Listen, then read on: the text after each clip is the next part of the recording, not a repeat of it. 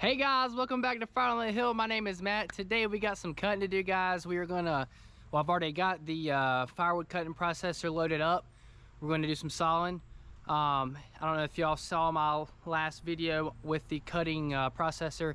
I put a gas chainsaw in there because I couldn't run my electric chainsaw and my electric conveyor at the same time. Well, I've got a solution for that. Stick with me and see what we got.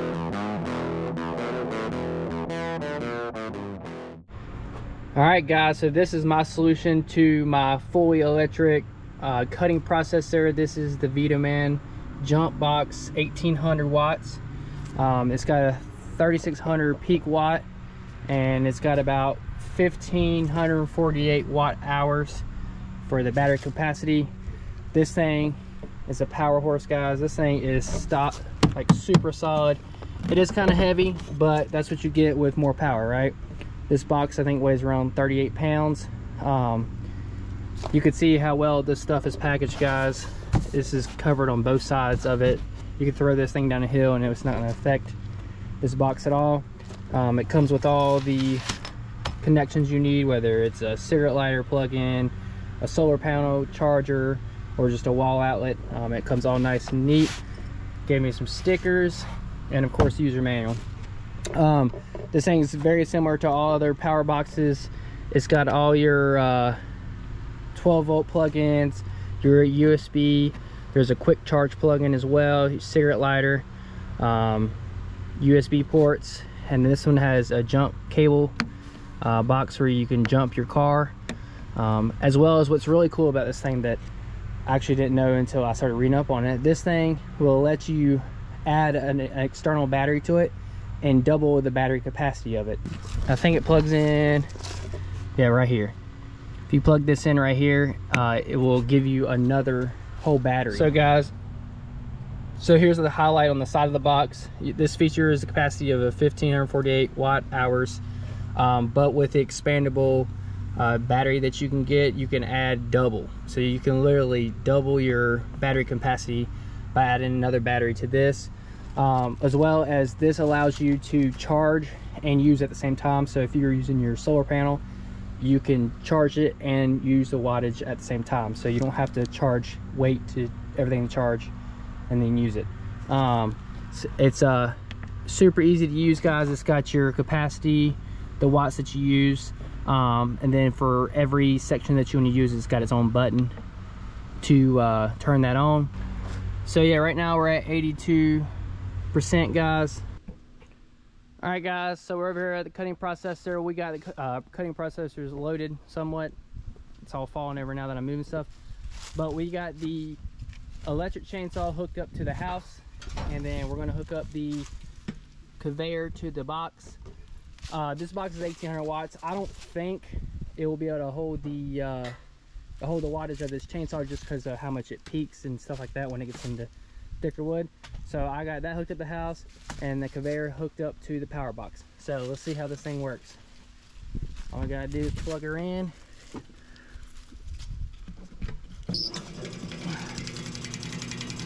Alright, engage the belt.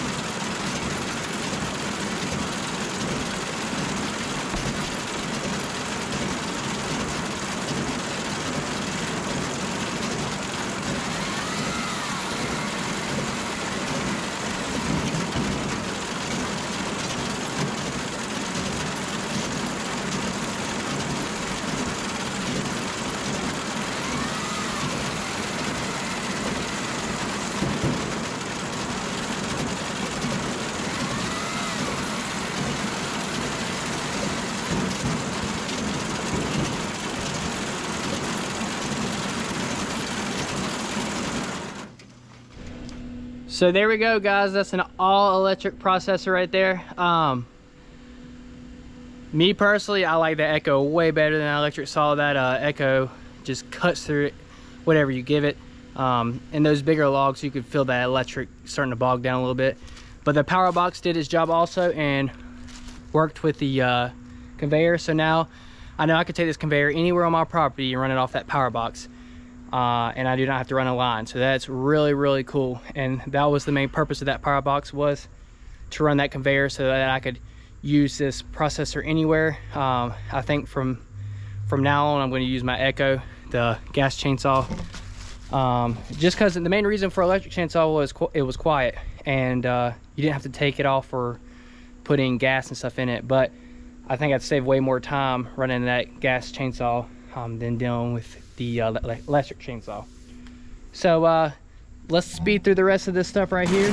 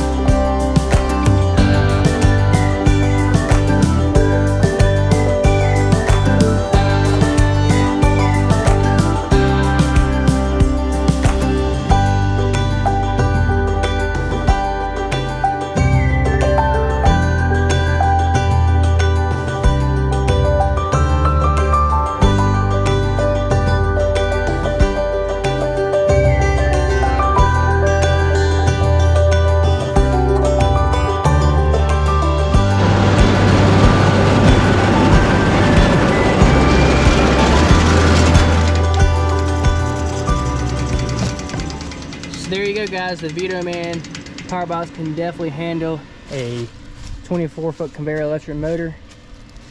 Man, that is super nice. It brought us down from, I guess, 82 to 61, so about 20%. Running this thing for probably, I guess, 30 minutes. But we're getting close to another full tote here. So with this, guys, one thing about this whole process again is it lets you put everything in a bin, whether it's crap wood or good wood. There's no more cleanup after it. The cleanup's done, other than the little stuff that falls in between there.